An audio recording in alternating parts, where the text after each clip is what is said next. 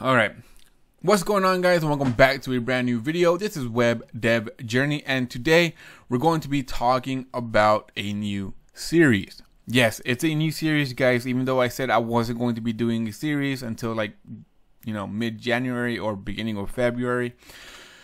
The thing is, it's going to be like a 6-video series. It's not going to be that long. Plus, it's something that you guys actually wanted. And I do believe I could give you good quality. Well, I am going to give you good quality content of this series. Like I said, it's pretty simple enough where I could do that stuff. Now, what exactly is this series? Well, like I said, it's something that some of you guys, actually a lot of you guys wanted me to cover, which is cloud native applications using Docker and Kubernetes. Yeah. So we're going to be we're going to be hosting a application using Docker and Kubernetes. Now, this project could be whatever project that you want. For me, I'm going to be using the server boilerplate, which I did like 2 videos ago. It's just a server boilerplate, but if you want to do an actual project, go ahead and try to do it with that project. Follow along and just do the things that I'm going to do in this video with that project. So yeah, like I said, I am going to be using this project, the server boilerplate, which I will have a GitHub link down in the description. Also, the Docker, since we're going to be using Docker and Kubernetes, I already created a series, a mini series on Docker. I will have that link down below as well. I did want to talk about Kubernetes. I have never talked about Kubernetes in this channel, but this video is going to be such a smooth video. It's going to be easy to follow. You will understand what Kubernetes does, or what part does it play in this whole thing. You will understand at least that. Now, if you want to get more into Kubernetes, like I said, I have not created a series on that, but I did find this channel on YouTube, which is That DevOps Guy. Now, this guy is actually really good at explaining DevOps kind of things, and he does like his Kubernetes. Look at this. Most of his videos is just Kubernetes, Kubernetes related, like trying to do Kubernetes with Azure or building stuff with Kubernetes, all that stuff. It's really cool. I like it. I've watched a few of his videos. He knows what he's talking about. He knows what he's talking about. Like I said, he's a DevOps guy, so he's going to be more qualified to talk about DevOps related things more than I am anyways. So yeah, just give this guy a shot. Just look him up, or I'll have his channel linked down below. Look him up. He's a very good guy. I don't know him personally, nor have we talked. His eyes are like penetrating me right now. He's penetrating my soul. He's looking into me. But anyways, I don't know what's wrong with me. But anyways, give this guy a shot. He's actually really good.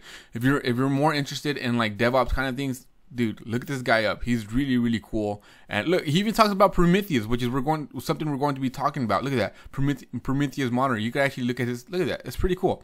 Anyways, like I said, he knows exactly what he's talking about. Give this guy a shot, okay? His channel is going to be linked down below. Now that we have that aside on like the project, the Docker series, and the Kubernetes, let's talk about exactly what we're doing in this series. Now, we're going to be using this cloud native JS. Basically, create cloud native Node.js applications. This is a project. This is an actual project that's been happening for a while now, a good while now, years. But basically, they're trying to help you create cloud native application using Node.js. Now, they do have like what exactly they're going to be doing, and this is what we're going to be doing. We're literally going to be following this because this gives you, like I said in the beginning, a good foundation on the cloud native world. It really does. It gives you a GitHub link to it shows you exactly how to, you want to add Docker to your file. This is how you add Docker. We're going to be doing exactly all these things. But like I said, look at all this stuff. It might be confusing for you guys. That's why I want to build this project. I want to be doing this with you guys so that way you know exactly what's going on, or you won't be confused. So why did I say 6 videos in the beginning, or around 6 videos? Because each topic is going to be a video. So we're going to be adding Docker to our application. We're going to be deploying our container using Kubernetes. And within Kubernetes, we're going to be adding health checks, which is another video. We're going to be tracking your request, another video. And we're going to be we're going to be able to monitor our application using Prometheus, which is another video. Now, that's 5 videos. I just said 6 just in case one goes over, you know, or, you know, whatever. But yeah, this is exactly what we're going to be doing. Having a Docker, we're going to be deploying that Docker with Kubernetes, and then within Kubernetes, we're adding health checks, tracking your requests, and we're going to be able to monitor our application, which is pretty cool stuff if I do say so myself. You know, I'm doing this series, so. Anyways, I will have this linked down below in the description as well, so that way you can get more like familiarized on like what exactly is health checking, what is track your request, power your metrics, what is all this stuff, right? Although I will be talking about this in the videos when the time comes, right? When the time comes, I will be talking about each one of these individually.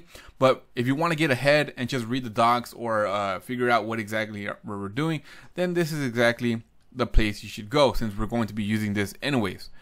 So that's it for this video, guys. I just wanted you to know, I wanted to let you guys know what exactly we're going to be doing in this series. And as you can see, it's going to be a lot of new things. Basically everything's new. Everything is new except for this Docker. That shouldn't be new, but everything is new. So yeah, guys, I just want to say thank you for watching my videos. It does help me a lot. I appreciate it a lot. Like I said, it does help me out. So thank you guys for watching my videos. Also, if you like this, if you're interested in this series, hit that like button, comment down below on what you thought about the intro. Like, what do you think about this series that we're going to be doing? And also, if you haven't, please consider subscribing to my channel. And selfless plug, help me out, support me on Patreon if you wish to do so. But thank you guys. Honestly, thank you. I will see you in the next video, which we're going to be doing the Docker. We're going to be getting this out of the way since we already know how to do this. So we're going to be adding a Docker file to our pre-existing application. All right. So I will see you in the next video. Bye.